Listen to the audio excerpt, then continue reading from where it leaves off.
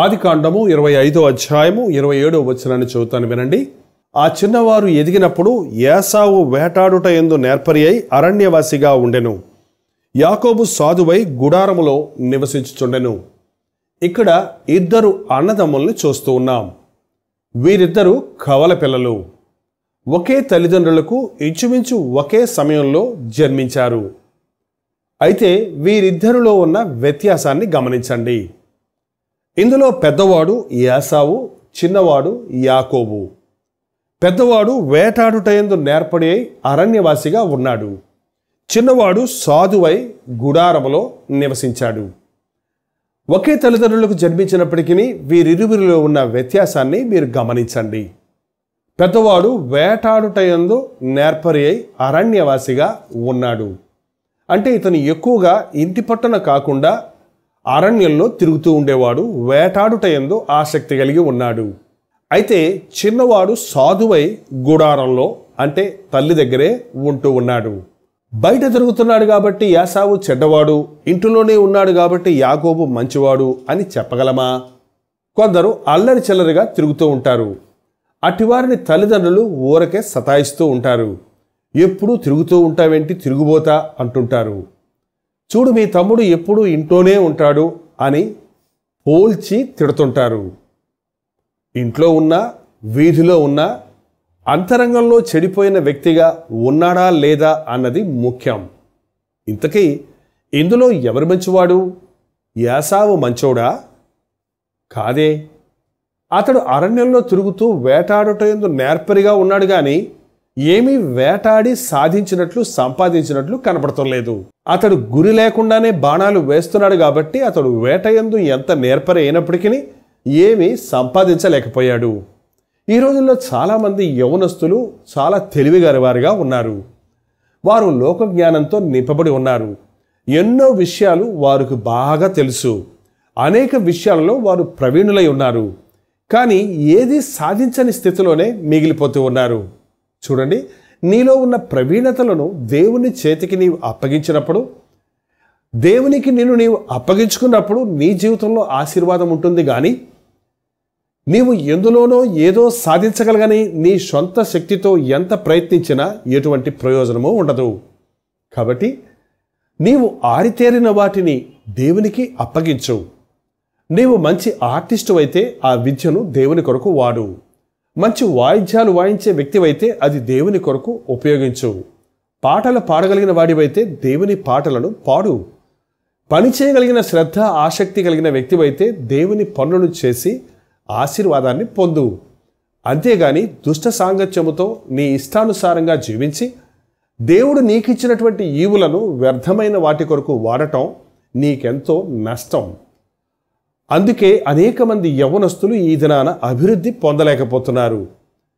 ఎంతో తెలివిగలవారైనప్పటికీ పరీక్షల్లో పాస్ అవ్వలేకపోతున్నారు.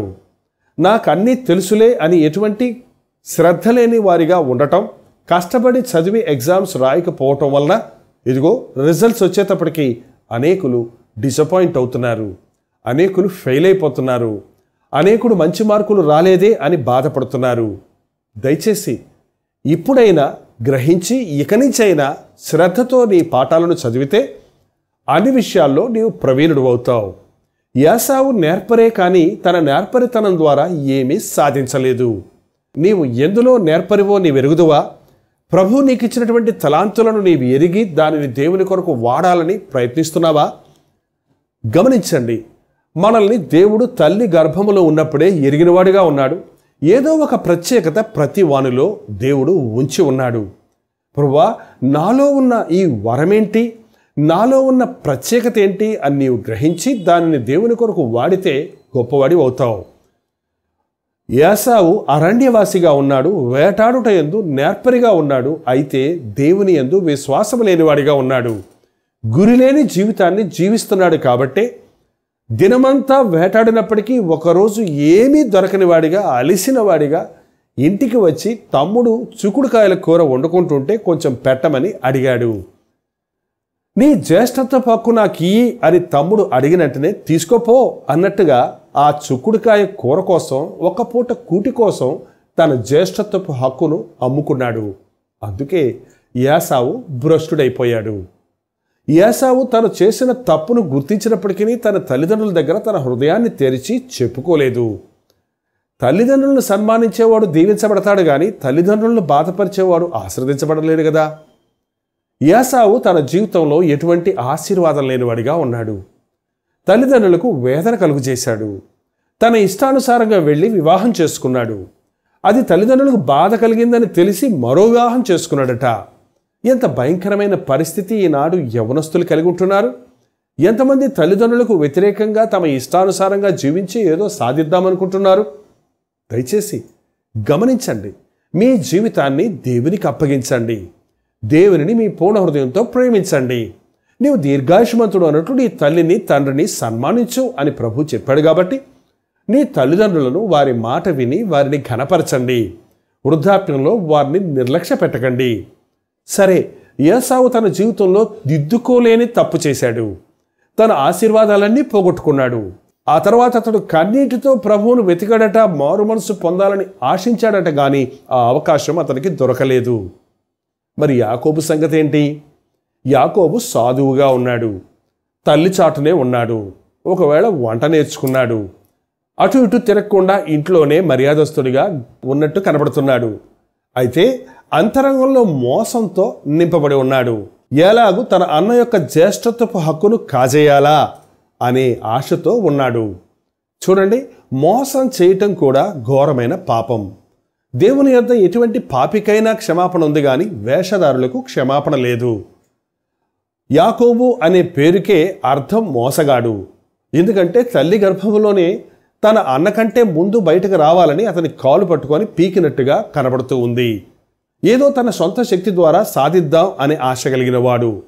మంత్రాలతో, తంత్రాలతో, కుయుక్తితో, మోసంతో ఆశీర్వాదాలు సంపాదించుకుందాం అనుకునేవారు ఈ రోజుల్లో ఎందరో ఉన్నారు కదా. నిజమైన ఆశీర్వాదం మోసంతో సంపాదించుకోలేము. నిజమైన ఆశీర్వాదం కావాలంటే అది దేవుడు ఆశీర్వదించాలి. దేవుడు ఆశీర్వదిస్తే అది ఎన్నటెన్నటికీ ఆశీర్వాదకరంగా ఉంటుంది కానీ మనం కష్టపడటం వల్ల ఆశీర్వాదం ఎక్కువ కాదు అని వాక్యం చెప్తుంది. యాకోబు సాధువులాగే కనపడుతున్నాడు కానీ మోసంతో నింపబడి ఉన్నాడు. అన్నను మోసగించి జ్యేష్ఠత్వపు హక్కును సంపాదించుకున్నాడు. ఆ తరువాత తండ్రిని మోసగించి జ్యేష్ఠత్వపు ఆశీర్వాదాలను సంపాదించుకున్నాడు. అన్న వలె వేషం వేసుకుని, స్వరం మార్చుకొని, వేష భాషలను మార్చుకొని తండ్రి వద్దకు వెళ్ళి నేను నీ పెద్ద కుమారుని ఏసావును అని అబద్ధమాడి ఆశీర్వాదాలను సంపాదించుకున్నాడు. అయితే ఆ మరుక్షణంలోనే అతని జీవితంలో భయం, వేదన ప్రారంభమైంది. తల్లిదండ్రులను విడిచి పారిపోవలసి వచ్చింది. దారిలో దేవునితో ఒక నిబంధన చేసుకున్నాడు. నీవు నాకు తినుటకు ఆహారము, ధరించుటకు వస్త్రములు ఇస్తే, నేను పోవు మార్గంలో నీవు నన్ను కాపాడితే నీవు నాకు దేవుడిగా ఉంటావు, నేను నీకు మందిరం కడతాను అన్నాడు. దేవుని దగ్గర అన్నపానముల కొరకు అడుక్కున్నాడే గాని ఆశీర్వాదాల కోసం అడగలేదు. ఆత్మశాంతిని పొందలేదు. తన మేనమామ దగ్గరకు వెళ్ళి అతనిని మోసగించడం ప్రారంభించాడు. మోసాలతోనే యాకోబు జీవితం నిండిపోయింది. మోసాలతోనే ఏదో సంపాదించుకున్నాను అనుకున్నాడు. కుటుంబాన్ని సంపాదించుకున్నాడు, బిడ్డలను సంపాదించుకున్నాడు, మేకలను, గొర్రెలను, మందలను సంపాదించుకున్నాడు. కానీ మనశ్శాంతి లేనివాడిగా మిగిలిపోయాడు. తన జీవితంలో ఒక రోజు వచ్చింది, దేవునితో ఒంటరిగా పోరాడాడు. నీవు నన్ను ఆశీర్వదిస్తే గాని నేను నిన్ను విడిచిపెట్టను అన్నంతగా పోరాడాడు. నీ పేరేంటి అని అడిగినప్పుడు తన తండ్రితో చెప్పినట్టు అబద్ధం చెప్పక తన పేరు మోసగాడని యాకోబని చెప్పాడు.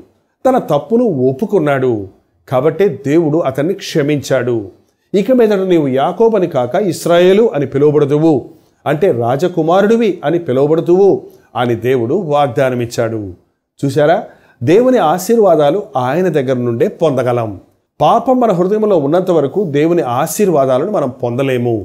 మన పాపములను మనం ఒప్పుకున్న యెడల ఆయన నమ్మదగిన వాడు, నీతిమంతుడు గనుక మన సకల పాపముల నుండి మనల్ని ఆయన పవిత్రులుగా చేస్తాడు. కాబట్టి ఈ వర్తమానం వింటున్నటువంటి యవనస్తుడా, నీవు ఏసావు వలె అరణ్యవాసిగా లేక బయట తిరిగేవాడిగా ఉన్నావో, లేక యాకోబు వలె గుడారములో అంటే ఇంటి పట్టున ఉండే వ్యక్తిగా ఉన్నావో, నీవు ఎటువంటి స్థితిలో ఉన్నావో కానీ అంతరేంద్రియాలను పరిశీలించే దేవుడు మన బహిరంగ ప్రవర్తనను బట్టి మనకు తీర్పు తీర్చక మన అంతరంగంలో మనం ఏమై ఉన్నామో దానిని బట్టి ఆయన మనల్ని తీర్పు తీరుస్తాడు. కాబట్టి అంతరంగంలో సత్యమును కోరే దేవుని దగ్గర నీవు మోకరించి ప్రార్థించటం నేర్చుకో. నీకు అనేక విషయాలు వరాలు ఉంటే ఆ వరాలను దేవుని కొరకు వాడు. నీకు ఆశీర్వాదాలు కావాలి అనే ఆశ ఉంటే ఆయన సన్నిధిలో మోకరించి ప్రార్థించటం, హృదయ శుద్ధిని కాపాడుకొనటం నేర్చుకో. అప్పుడు దేవుడు తప్పక నిన్ను ఆశీర్వదిస్తాడు. ప్రార్థన. పరిశుద్ధుడా, ప్రేమలైన తండ్రి, ఈ వర్తమానం వింటున్న ప్రతి ఒక్కరిని దర్శించుము. దేవుని దృష్టిలో యథార్థపరుడిగా నేను ఉండాలి అన్న ఆశ కలిగిన వారిగా ఉండటానికి, దేవుడిచ్చిన వరాలను గుర్తించి అవి దేవుని కొరకు వాడాలి అనే ఆసక్తి కలిగి ఉండడానికి, దేవుని నామములో ఉన్న ఆశీర్వాదాలను పొంది ఆయన సాక్షిగా జీవించాలి అనే ఆశను కలిగి ఉండడానికి ఈ కార్యక్రమాన్ని వీక్షిస్తున్న ప్రతి యవ్వనస్తుడికి సహాయం చేయము.